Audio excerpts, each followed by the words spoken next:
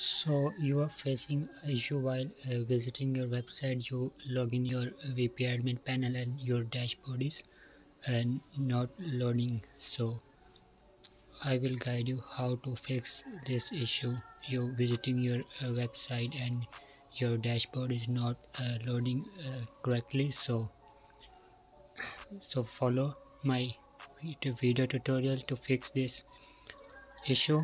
So first you need to log in your control panel and then log into your file manager.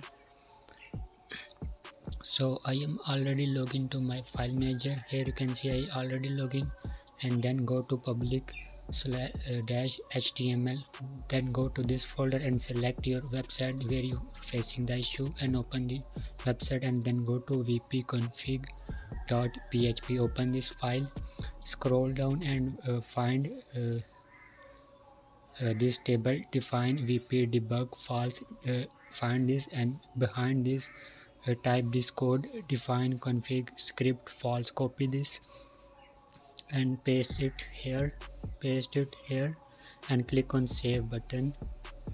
Once you edit and save, here you can see the file has was successfully configured. Now refresh the dashboard.